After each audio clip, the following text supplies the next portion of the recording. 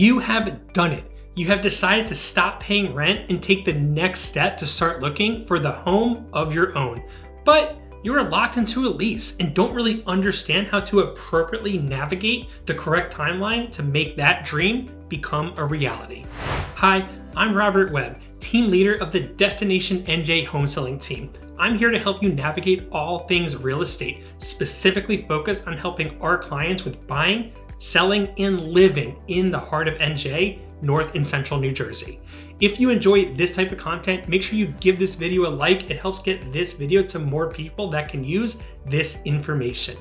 Today, I want to go over a sample timeline that you can work off of so that you can take the next best step to get into that home and stop paying someone else's mortgage and start paying your own and investing in your future. The first thing you need to do is to know your dates. You need to know that when your lease is up, and you need to know the date that your landlord is going to want a decision if you're going to plan to renew your lease or not. And both of these items are going to help you decide when you want to be in your new home.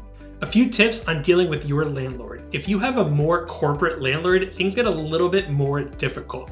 But see if you can potentially go month to month or even negotiate a shorter term lease to put you in a more ideal range of when you want to buy a home.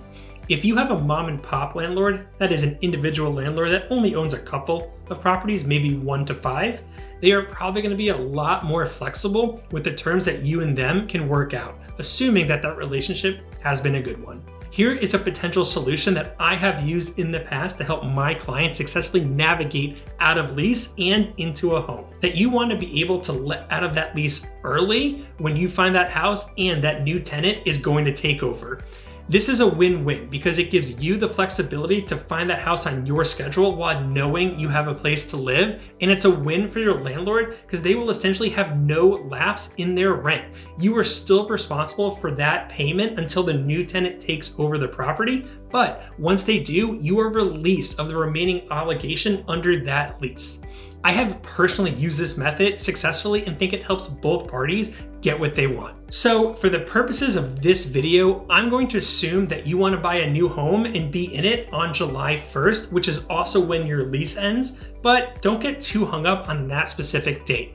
Since we are going to be working backwards to come up with this timeline, once you have your date in mind, you can do the same thing, work backwards to come up with a timeline that suits your needs.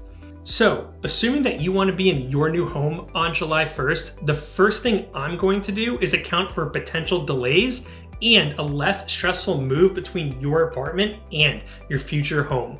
And to account for this, I would say that you should plan to close 2 weeks before your ideal closing date of July 1st.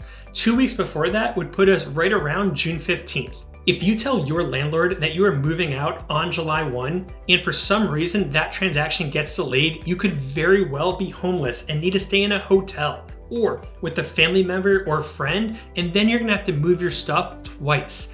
This is going to be significantly more expensive than just paying both your rent and your new mortgage for a few weeks. So now that we know that we're looking to close on June 15th, 2 weeks prior to our ideal date, we now need to plan 4 to 7 weeks to go through that sales process. We're gonna have negotiations, inspections, attorney review, mortgage stuff, and so on. So to account for this, I'm gonna budget 6 weeks on average. It could be sooner, it could be a little bit later, but in this example of a perfect world, we're gonna use 6 weeks or 45 days. That means that if you wanna close on June 15th, you need to have found a property that you've got an accepted offer on by May 1st. But in order to get that offer accepted on May 1st, we need to budget time for making serious offers. The chances that you get your first offer accepted isn't 0, but it also isn't 100%. So if we want to be on the safe side of finding a house and coming to terms, then I would budget for 3 weeks of serious offer making. And the good news is that if you do get your first offer accepted, you can always negotiate a slightly longer closing date, or maybe you have an extra week of overlap with your rental and your new home. But at least you have options versus getting there too late where you're forced to make decisions. So if we want to have an offer accepted by May 1st, we need to start making serious offers by April 10th. Now, that's actually a very important time frame for another reason. A lot of leases have a provision where the landlord is going to let you know 90 days before the end of your lease, which would be April 1st, to know if you want to renew or not. This is when they're going to let you know the new rent terms and if you want to continue renting. And usually you need to let them know 60 days before the end of the lease, or May 1st in this case, what your intentions are. But since in this example, we should have an accepted offer on or around May 1st, we are gonna have a pretty good idea if we need to give notice to the landlord or if we need to deploy some tactics to work with that landlord to figure out a more flexible schedule. All right, so if we know that we need to be making offers by April 10th, then we need to budget some time for searching for homes, since you probably aren't gonna be making offers on the very first home that you see. This one is a bit more open-ended, since different people make decisions differently. If you are someone that makes very quick decisions and you have a concrete idea of what you like, what you want, then you might only need to budget 2 to 4 weeks of looking before making serious offers.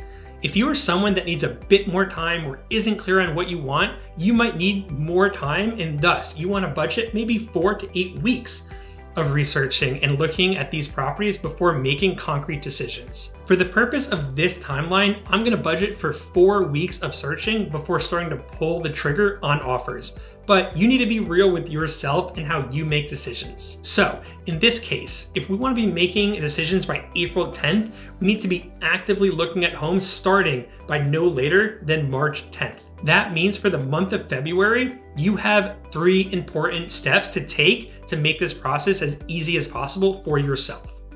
First, you need to identify the realtor that you want to work with. Your realtor should be doing this day in and day out, and they can help answer your upfront questions and help you get clear on the timeline and your criteria.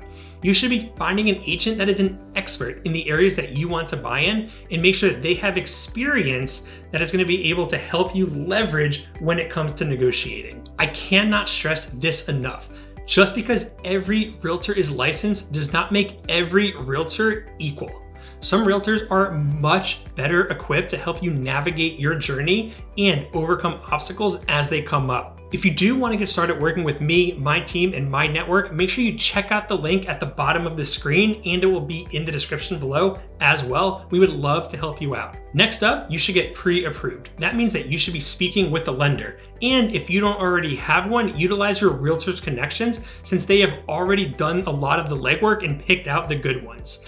Have a conversation with them about your finances. They are going to have you fill out an application, ask you for some documents, and this is all to avoid further headaches down the road. This is a vital first step that is going to help you and your realtor when you start seeing homes to make sure they are the right ones in the right budget. If you want an in-depth overview of the pre-approval process, we just did a video on it. I'm going to leave it down below if you want to check out that one next.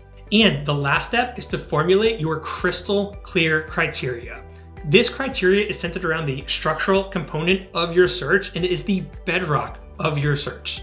The cosmetics are important and they will dictate the final price of a specific home, but just because a house has a beautiful kitchen doesn't mean you're gonna buy it if it only has 2 bedrooms and you need 3 bedrooms. So the crystal clear criteria focuses on price, which you're gonna get from your pre-approval, towns, which I would keep to 8 max to avoid overwhelming amount of information, beds, baths, basement, and garage. These 6 data points allow for a clear search of homes that you would actually consider buying. And if you have these items figured out early, you can cut through all the noise of homes that simply don't work and focus on the ones that do, and then you can move on to the cosmetic items from there. So just to recap, if you want to get out of your lease and into your new home on July 1, here's what that looks like. In February, you need to select your realtor, get pre-approved, and formulate your crystal clear criteria. On April 10th, you need to start looking for homes that fit your criteria and either make changes to that criteria or hone in further on what you want. This is all so that you can start making great offers on May 10th with the expectation that you will have gotten an accepted offer by June 1st. That will allow 45 days to be under contract and successfully closed by July 15th, all in time to easily move in and stop paying rent by July 1st. Well, That's all I got for you. I hope I shed some light on this process and took some of the fear out of it. If you want to get started working with me, my team, and my network here in the heart of NJ, I want to invite you to click the first link down below in the description or the one at the bottom of the screen. And that way we can start learning all about you, your search, and how we could help.